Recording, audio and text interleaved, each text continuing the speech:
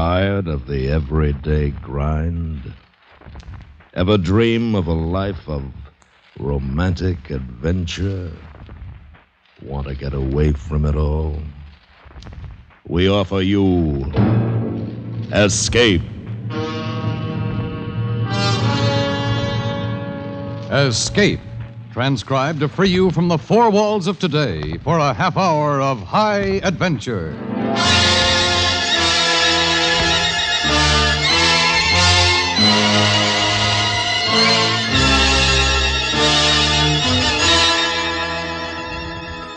You are running through the alleys of a Mediterranean village, the blackness of the Italian night confusing you, while somewhere in the dark behind you, coming closer as they search for you, are a man and a beautiful woman who mean to take your life. Listen now as Escape brings you Kathleen Height's story, An Ordinary Man.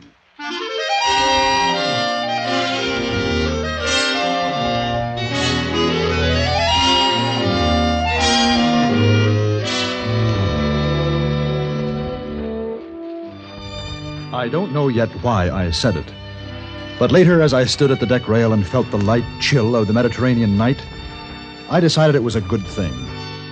I was 40 years old. In all my 40 years, people had never looked at me the way they had in the salon a few minutes earlier. 40 years. That's a long time to go unnoticed. A long time to be just an ordinary man.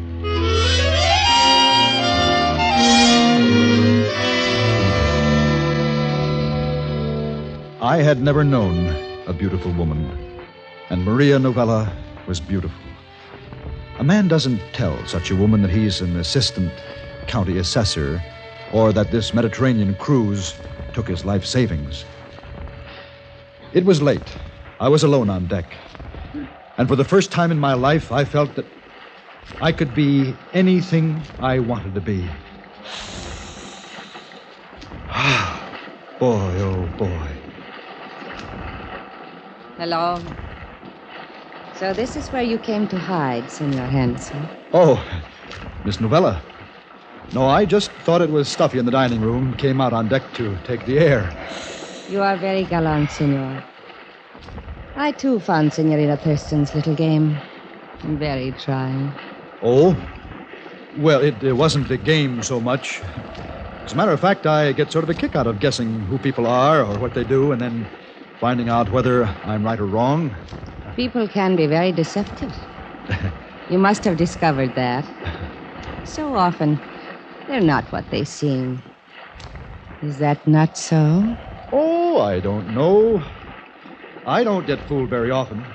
If you're a good judge of character, and I fancy that I am. Oh, I'm sure that you are. Well, thanks very much. Not at all. It is a quality I admire. I am so often wrong about people. I was completely wrong about you. Yes, I guess I had you fooled all right. Your work must be fascinating. Oh, it's a job. But importing rare gems, it has the sound of many things. Romance, in its true sense, and history, and I should think danger. Oh, I suppose, but as I say, it's a job. Even scouting around the world in search of perfect stones, well, it all becomes routine after a while. I think you are modest, Senor Hensel. I think you know a very great deal that you do not say. And I think I will go right on regarding your life as romantic and dangerous. Well, if it makes you happy. It does. You see, Senor, you prove my point. Oh, how's that? That people are so often not what they seem. Here you are, an importer of rare gems, and you have the appearance of just an ordinary man. It's getting chilly. I'm afraid I must go in now. Oh, so soon? I mean, Well, if you're chilly, I could lend you my coat. It is also quite late. Oh. Well, then, may I see you to your cabin? How very nice.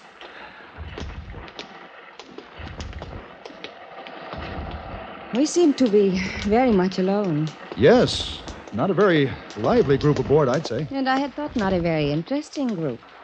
Until tonight. Oh, yes, I guess you're right. Here we are. Here? Well, we're practically neighbors. I'm just a few doors down on the other side. I know. Oh, you do? Do you mind that I noticed you? Now then, I'll bet you know I don't mind the least bit. I hope not. Sometimes, Senor Hensel, a woman traveling alone, she's afraid. Just of being alone, she's afraid. Why, now, there's nothing to be afraid of. A small cruise boat like this, not very many people. Oh, I should not trouble you. I talk too much. Oh, you just go right ahead. Why, you're trembling, Miss Novella. I'm a foolish woman. I will say good night now, Senor. And thank you for being so kind. Are you sure you're all right? Now, if you'd like me to stay with you a while, I'd be... No, please, you must go. And forget what I have said. Oh, I'm sorry, Signorina. It's only Pietro, Miss Novella. I see. I do not mean to frighten the Signorina. What were you doing in my cabin? I bring the Signorina fresh linens, eh? It's no crime, fresh linens. So late at night, you bring me the linens? Yes, it is late, Pietro. Pietro has much work in so many cabins. The Signorina was not in. I did not think that she would mind. Go now, Pietro. This must not happen again. As you wish. Pietro would never frighten the Signorina. Are you afraid of him, really? I do not know. I'm afraid of many things. Because if you're afraid of Pietro, it's a simple matter to tell the captain, you know. I would not want that. Look, if it'd make you feel better, I'd be glad to come into your cabin with you. Just to look around. Be sure that everything is all right. No. Oh, thank you, but no. I've talked too much. You will please go now, too. I'd like to help you, Miss Novella. Not now. We will meet tomorrow. Perhaps then you can help me.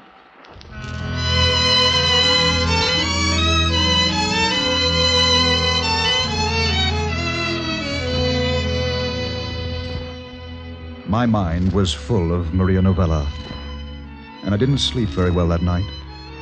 A beautiful woman was afraid, and she had brought her fears to me. Or rather, she brought them to the man she thought I was. A man whose business was danger and romance, a dealer in rare gems. I knew that night that I would never tell her the truth, that I must somehow come to be this man she thought I was. Your move, Hensel. Huh? Oh, yes, it is. I'm sorry, Mr. Brilliant. My mind hasn't been on my checkers all afternoon. You would think we were playing chess for great stakes, the way you study your moves. I'm not even thinking about them, Mr. Brilliant. I'll concede the game to you. And I will accept, if only because it will be the first game I have won from you in 3 days. You sure you don't mind? Oh, not at all, my friend. Tell me, have you business in Trapani? Hmm? I asked if you had business in Trapani. We dock in Sicily tonight, you know. No, this is just a pleasure trip. Oh, that is good. Then you will be able to spend some time with me. Yes, I'd like that. I didn't realize that Trapani was your home. It isn't, but I have many friends there. A particular friend occupies one of the fine old Baroque palaces. He has an exceptional collection of jewels. Oh, so? A man with your knowledge of gems... But you are not listening, are you, Hensel? Hmm? Oh, well, to tell you the truth, I was looking for someone. Really? I guess it's obvious, but I haven't seen her all day. Do I know her? Oh, Miss Novella? I don't place the name, should I? Oh, yes. Last night in the salon, remember when Miss Thurston organized her Guess Who game? Miss Novella was the beautiful dark woman in green. Oh, yes, I do remember her now. Very lovely. But I don't believe I've seen her today either. And I'm sort of concerned about her. Rapped at her cabin a time or two. She didn't answer. I think I'll check again. I believe I would if you are worried about her. Yes, I think I'd better. Excuse me? Oh, and thanks for the game, Mr. Brilliant. I'll see you when we dock, Hensel. Oh, yes, of course.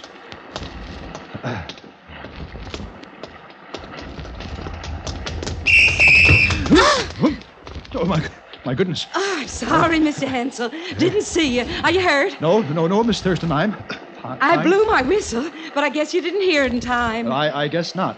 Doing wind sprints around the deck, getting my land legs in shape. Oh? Start my gym classes every day with wind sprints. Well, don't let me keep you. And remember, we're all playing indications tonight in the salon before we dock. Oh.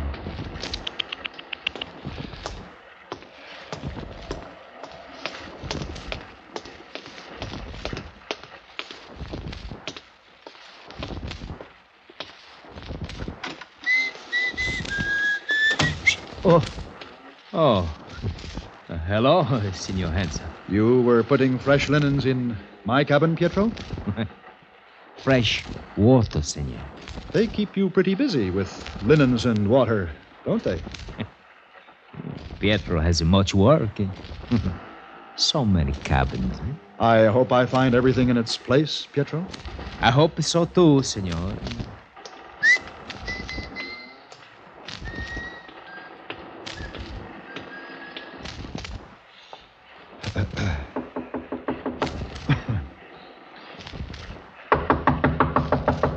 Who is it? It's Mr. Hensel. I was wondering if... Oh, hello there. Please come in, Senor Hensel. Well, if you're sure you don't mind... frankly, I've been worried about you, Miss Novella. I did not sleep well last night. Toward morning, I took a sedative. I wakened only a short time ago. I was going to send for you. Is something wrong? I told you I might need your help.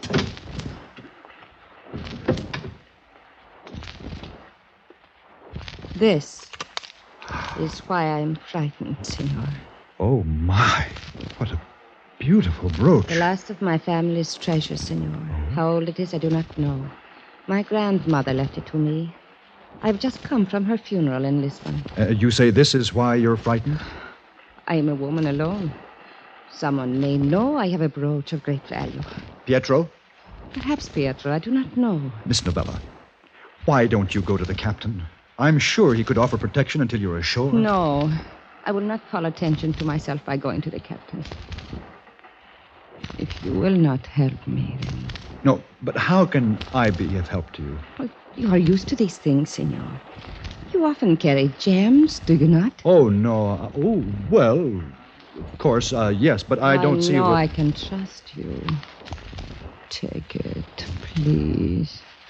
Take it? Keep it for me. Only until we dock at Trapani. I will feel so much better, so much safer, Senor. Yes, but if something should happen Please, it will be safe with you. I do not mean to impose, but who else can I turn to? If I cannot trust you. You can trust me, Miss Novella. I'll keep it for you.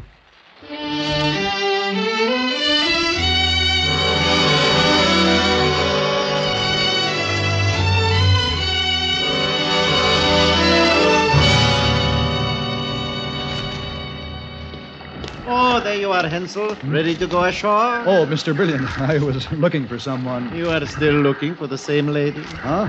Oh, no, not still. Again, I really must find her. I had hoped we could go ashore together. That would be fine, but I promised Miss Novella that... Excuse me, Senor Oh, Hansen. yes, Pietro. The Signorina left this for you.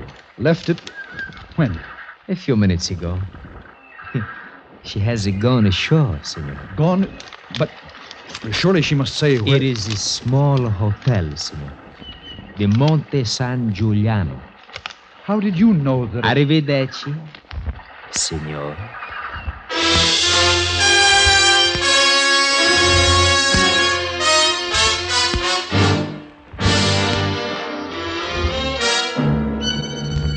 You are listening to An Ordinary Man, Tonight's presentation on Escape.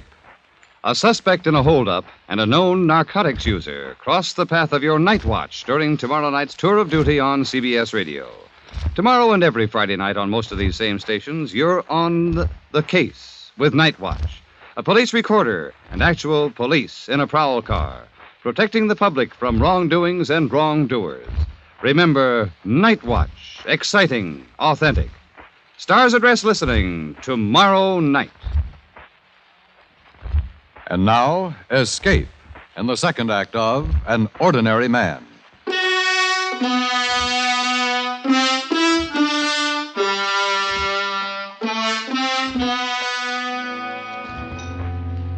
Hotel Monte San Giuliano. Please hurry. The urgency of Maria Novella's note saw me through those next minutes. In my confusion, I lost track of Mr. Brilliant. Somehow I managed to get through customs. What I would have said if they had found the brooch, I do not know.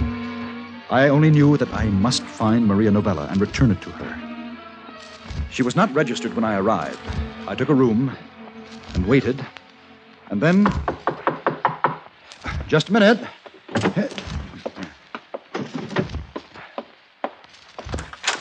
I was afraid I had lost you, Hensel. Oh, come in, Mr. Brilliant. You never lose that look, Hensel. Always when we are together, you are looking for someone else. Yeah, it sure seems that way, doesn't it? You have not found the lady yet, Signorina Novella? No, I haven't. Good. Then I will take it, Hensel. You will take what? Please, we are old friends. We play checkers together. Please do not make me shoot an old friend. I want the brooch. You know... You can puzzle over it when I am gone, Hensel.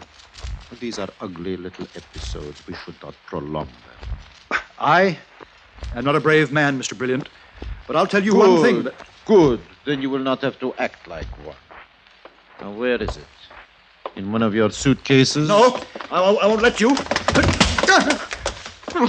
I did not want to do that. Oh, please. But you are such a foolish man. And you waste my time. You force me to find it myself. No, but you can't. I promise. I promise.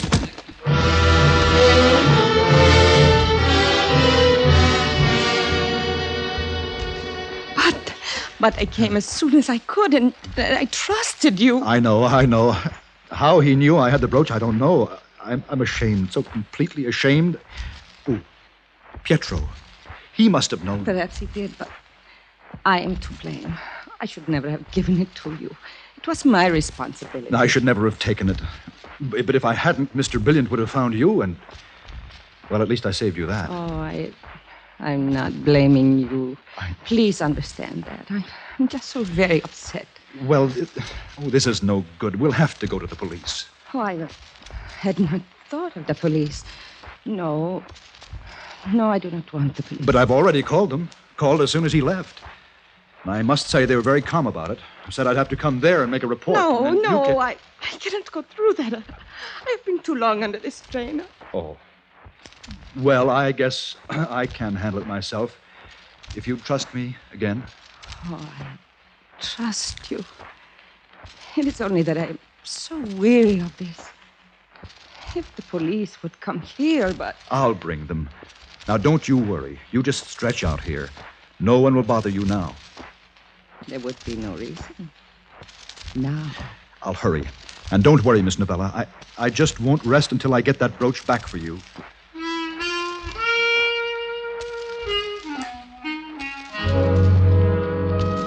The Trapani police continued to take the whole matter with great calm. I had the feeling that they thought I'd manufactured the entire story. And it was well after midnight before I finally persuaded one of them to go back to the hotel with me. I imagine the Signorina will be asleep. Yes, I should think so. I think the whole town of Trapani is asleep, including its police force. We like to be sure, Signore. Sometimes it takes time to be sure. And all that time, Mr. Brilliant was speeding away somewhere, scot-free. It's easy to leave at Trapani. If your Mr. Brilliant was anxious to leave, he could have been gone in minutes. Is that any reason not to try to stop him? Now, here we are. Shh, quietly now.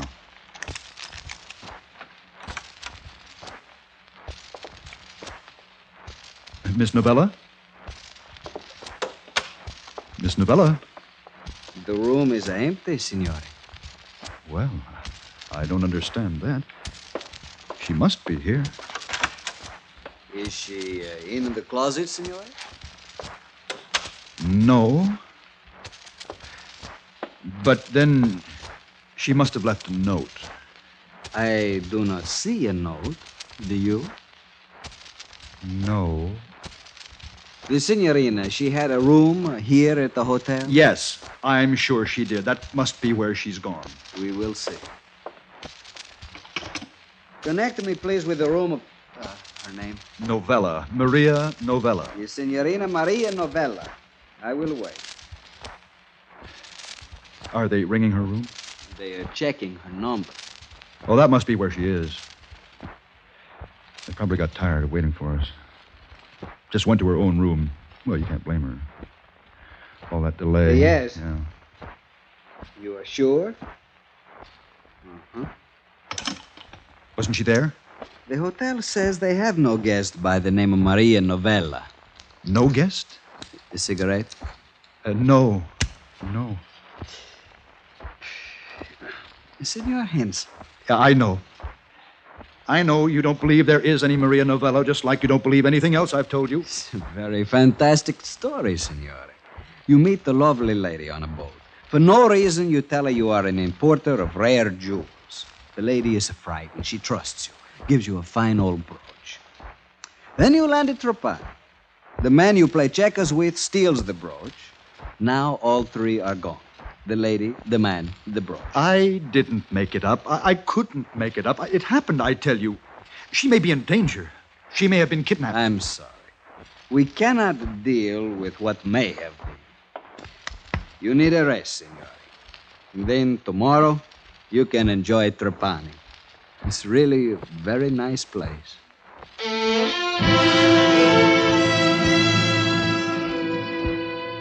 He was right. I needed a rest. But where was Maria Novella? Oh, I should never have gone to the police alone. My mind was full of things I should never have done. If only I had just been content to be an ordinary man. Oh. Hello? Senor Henson, Oh, are you all right? I am safe with friends. Oh, thank heaven. When we came back and you were gone... Oh, I should have left a note, but I was so upset. You understand. Oh, I do, but the police don't. I can't understand it, but they don't believe anything I've told them. My friends have talked to me. They think we must go to the police together. You and I. I think that's the only way. Well, I cannot rest now until we do. Please, this last favor. Please come here for me.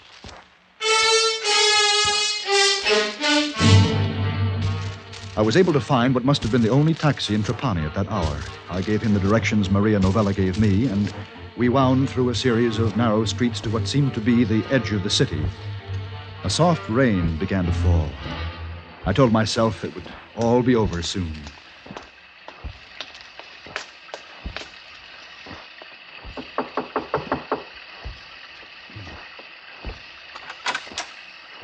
Come in, Senor Henson. Well, I'm afraid I'm pretty wet. You are just fine. Oh, my. I should have asked that taxi to wait. It's a shame to bother your friends at this time of night. They will not mind. And you have been so kind. Unbelievably kind, Hansel. What? Brilliant. But like most kind people, you are inclined to meddle. Miss Novella? Do what you have to do, Renzo, and be quick about it. But we owe Hansel an explanation. Look at his confusion. You, the two of you, together? Worse than that, Hansel. Married. I said, be quick about it, Renzo. A very impatient girl, Maria, but so beautiful, Hansel. And so helpless. She needs a strong man like you to protect her. You planned it deliberately? But why? We needed someone to take the brooch off the boat, you see. Such a simple reason. And you made it so complex for us all. You and Pietro. Pietro? Such an ardent young Latin, Pietro. If he had not detained Maria, she would have met you at the hotel. You would have delivered the brooch to her gladly. As it was, I had to trouble you for it. Now the police are involved. It's very messy, and so... The brooch. isn't hers. There's no dead grandmother in Lisbon. You stole the brooch, Ah, you are thinking, Hensel, but a little late. and she gave it to me because I was supposed to be a gem expert. And if the authorities found it on me, there would be no trouble.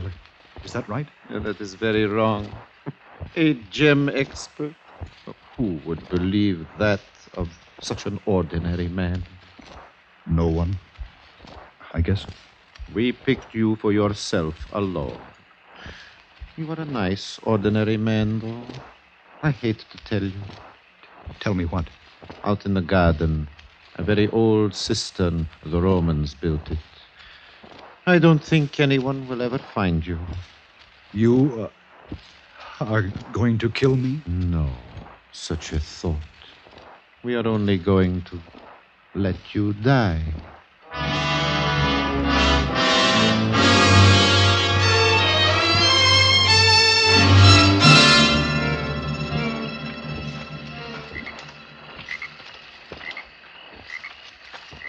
Not much further, Hensel. You must be very tired.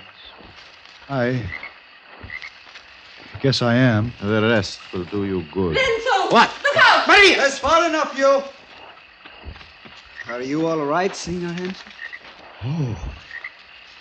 I'm much better, thanks. You? You brought the police, Hensel? You? Oh, no, I didn't have anything to do with... Well, did I, officer? Oh, I think so, yes. I got to thinking about your story.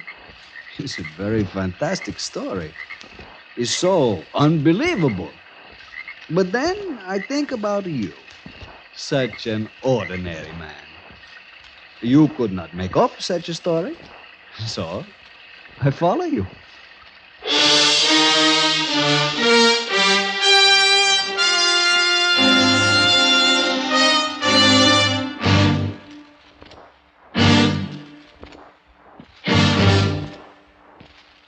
Under the direction of Norman MacDonald, Escape has brought you transcribed An Ordinary Man by Kathleen Height, starring John Dehner with Virginia Gregg. Featured in the cast were Edgar Barrier, Anthony Barrett, Ida Reese Marin, and Harry Bartell. Your announcer, Dan Cubberly. The special music for Escape is composed and conducted by Leith Stevens. Next week.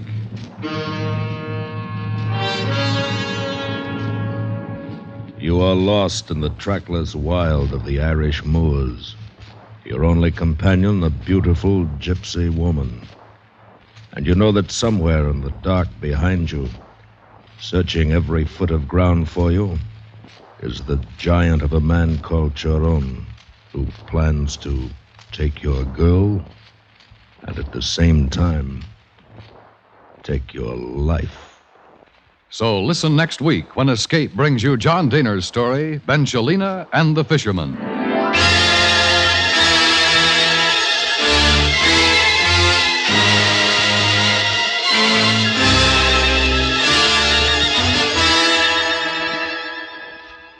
Is there a possible connection between a strange ivory monkey and the death of a wealthy oil magnate? Mr. Keene believes so and sets out to prove his contention in the case of Murder and the Ivory Monkey, tomorrow night on CBS Radio. Don't miss Mr. Keene at his exciting best tomorrow night on most of these same stations.